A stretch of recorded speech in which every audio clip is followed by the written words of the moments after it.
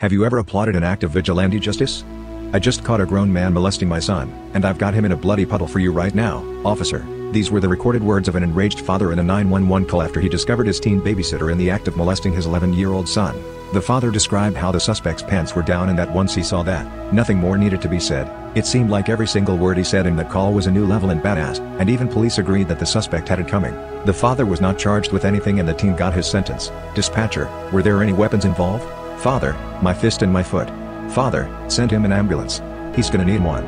Part of the reason the father reacted so strongly is because he himself was a victim of sexual abuse, and he was going to outright kill the suspect with a kitchen knife after beating him unconscious. If not for his son stepping in front of him,